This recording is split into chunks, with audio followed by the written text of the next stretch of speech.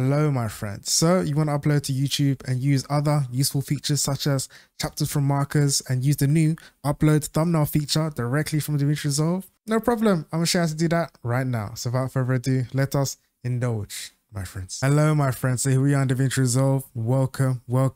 So let's get started. How do we upload to YouTube? The first thing we're actually going to need to do is connect our Davinci Resolve to our YouTube account. So the way to do that is navigate to the top left corner. You should see something that says Davinci Resolve. Click onto that and then go to Preferences. From Preferences, please ensure that you're on System and not User. So System. Go all the way down. You should see something that says Internet Accounts. From internet accounts, you should see YouTube. It will ask you to sign in to publish directly to YouTube. So press sign in. It's going to open up a web browser and ask you to allow Davinci Resolve to access your Google account. So that's absolutely fine. Just press this checkbox to manage your YouTube videos. Then press continue. Then you can close the web browser. Amazing. Okay, now that's done, you should see your email address right here under YouTube, which is amazing. And we're already halfway there. Press save and we can move on to the next step. Now, there's actually another useful feature within the deliver page, which I'll get to in a minute, called chapters from markers. This enables you to use certain markers within your video and use them for chapters within YouTube. So how do you create a marker? Well, as you can see, I've got these little blue markers in Davinci Resolve, and the way to create them is by pressing M on your keyboard. So pressing M on my keyboard creates a marker, and as you can see here, it says marker 6, but we don't actually want this. We want to rename this to be the title of the chapter that we're going to be uploading to YouTube. So double click onto the marker and you'll be presented with this menu here. So what we're going to need to do is rename the marker name to the name of the chapter. So I'm going to call this introduction. Also ensure that the color for all of your markers are the same, because this is important. In the deliver page, it will ask you what color marker would you like to use as a base for the chapters for YouTube. So for me, I'm just going to leave it on the default blue, and I'm going to change the name to introduction and press done. Then I'm going to go through my video and then press M and create markers, double click on the marker, and put the title of all of the chapters that I'd want, depending on the location for my YouTube video. So I'm going to go through all of that now and move on to the next step. Also, it is possible to move the markers around if you wanted to. You can right click to remove the marker, or you can press the delete key to move the marker. Okay, so the marker's all complete.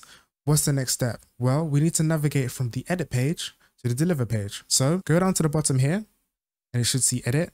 Go down from edit to deliver. Now, we're presented with this deliver page. Welcome. If you haven't been here before, I'm sure you may have been. But we're going to go to where it says render settings at the top left corner here. And you should see this scroll wheel. So we're just going to scroll all the way to the right and there'll be a YouTube preset. Now, this YouTube preset has been updated from prior versions of Davinci Resolve. They've kind of optimized this for better quality and better performance. So we're going to click onto the YouTube preset. There's also a drop down menu on the right hand side here. This is just for the resolution of the presets that you want. So if you've got everything from 720, 1080, 1440, and even 4K. I'm going to leave it on 1080p for now. Here we have file name and file location. So this file name is not actually the title of the YouTube video. It's actually the file name of the video that you're going to be saving onto your desktop. Okay, so I've put the name of the file of the video. I'm going to go to browse and save it in the location on my computer, as I've done here. Okay, the next thing you'll see here is also the resolution presets for the saved file. So again, we have everything here. I'm just going to leave this at 1080p because as you select these presets at the top, it will automatically change these resolution presets for you. Okay, so I'm going to leave all of these settings as it is, and then I'm going to scroll down and we have this important check mark here. So by default, this is going to be off. And we just need to tick it on, and it is upload directly to YouTube. Now here is where you can put the title of the YouTube video that you want. So I'm going to copy the file name, YouTube video title, and I'm going to press paste. And here we can put description of anything that we want for our YouTube video. And then we have two of the most useful features so far. We have chapters from markers and upload the thumbnail. So we're going to go to upload thumbnail first. All you need to do is enable this check mark.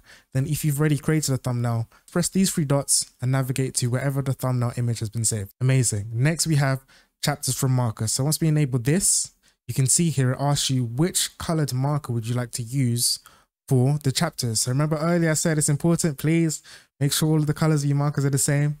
Here is where you'd go to select this. If you selected blue, cyan, green, yellow, red, pink, purple, etc. So I'm going to enable blue. Blue is the default. Perfect. Then, thank goodness, we have add to render queue. So once we add this to render queue, it's not done. We need to navigate to the right hand side here where it says render all, and this will begin rendering the video. Now, what's important about this, I'm going to render now. What's actually important about this is it will go through two passes of the render. So it would go through here where it says job 1. You'll see the percentage will go from 0 and eventually will go to 100. Then it's going to go and start again from 0 to 100. The first pass here is actually saving the YouTube video onto the file location that you've put here. This is important. The second pass of this, once it goes through after this, is going to upload directly to YouTube for us. So this is going to take a little bit of time. Please be patient, but it's going to go through everything. And yeah, you should be fine. So I'm going to pause the video. And once it's uploaded to YouTube, I'm going to show you my YouTube and we're going to go from there. Okay, my friends. So here we are in YouTube. And it looks like everything's done successfully. You can see that our description is updated. This is amazing with a smiley face, with the title that we put there. And the chapters have automatically been created from the marker. So if we click onto the video link, you can see right here we have our chapters. So we can click on a chapter. Now, all of our chapters are in place, which is amazing. So this is how you upload a video start to finish from Davinci Resolve to YouTube. So if you found this video useful, please share, subscribe, comment, like, and yeah, I'll see you in the next one. Peace.